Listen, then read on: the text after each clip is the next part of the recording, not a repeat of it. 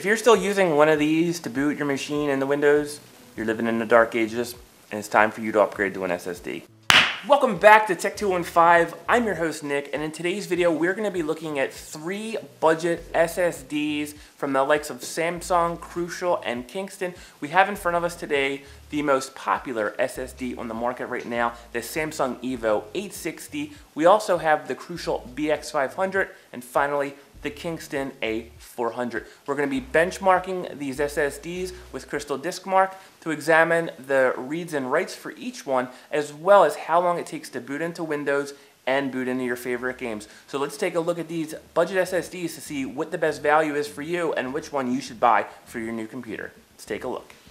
So first up, we have the Samsung Evo 860, which in my opinion is the most popular drive of all the drives out there today. And the thing that sets this part of drive is that it has 512 megabytes of DRAM cache. That really helps speed things up when you're doing long sustained writes. And it has the highest total of total terabytes written, which means that over the longevity of the drive, you'll be able to write 150 total terabytes written. And it also is advertised to write at 550 megabytes a second and read at 530 megabytes a second.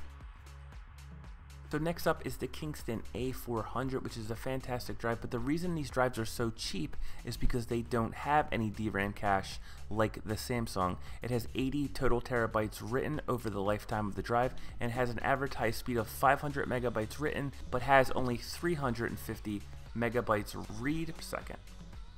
And finally, we have the Crucial BX500. This drive as well does not have any DRAM cache and also has 80 total terabytes written over the lifetime of the drive, but it has a little bit higher specs than the Kingston, which is 540 megabytes read per second and 500 megabytes write per second. All of these drives are fantastic drives.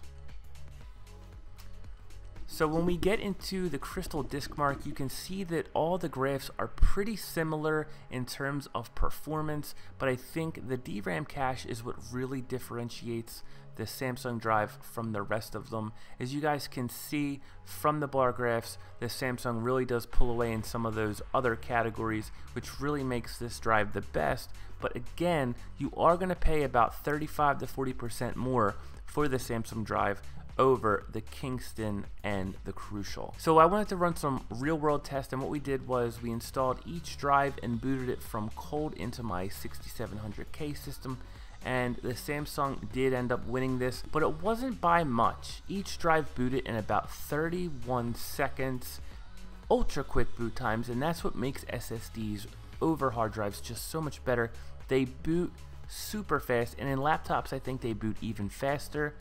And since it's Super Bowl Sunday, I wanted to see how fast a game could boot, so we picked Madden 20. I know a lot of PC gamers don't really play football games, but this is one of my favorite games. The Kingston drive came out on top, but only by about a second. All these drives perform really well when it comes to launching games and once you're in the game. And then finally, I just wanted to show you guys the evolution of the hard drive to the SSD. And as you guys can see, the older drives are big and bulky. They came in 3.5 inch, and then as laptops grew more in popularity, they shrunk it down to 2.5 inches and made them thinner. But then we got the SSD, and it's relatively the same form factor, they're just a lot lighter.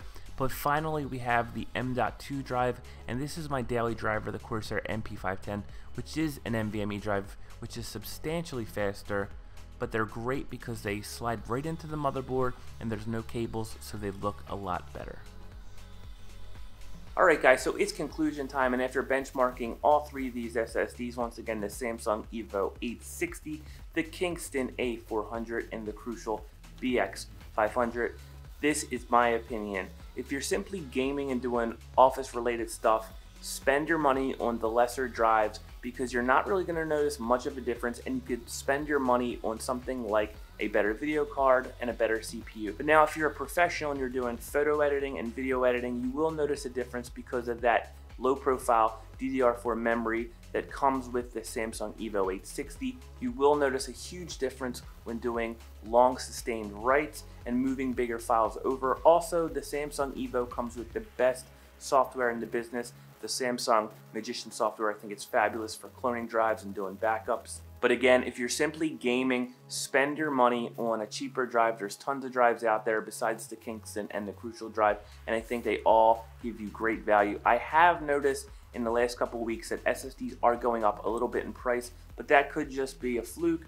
I don't think it's going to be a trend because right now SSDs are at an all-time low. But when I bought these drives about a month ago, I got them for about $4 to $5 cheaper on Newegg and Amazon. And I listed the links in the description below for Newegg and Amazon for all three of these drives. I think all three drives are great, but the Samsung is a little bit better because of that DRAM cache. But that about wraps it up for me today, guys. Be sure to like, be sure to comment, and subscribe to the channel for more tech-related content. I will be doing a full review on the brand new Ryzen 5 1600 AF later in the week, and I'm so pumped. I haven't even opened up the box yet. I'm going to be doing that on the channel and giving you guys the skinny and lowdown on everything about that chip. But happy Super Bowl Sunday. I hope you guys like this video. I should be back in a few days with more tech content, so stay tuned. Peace.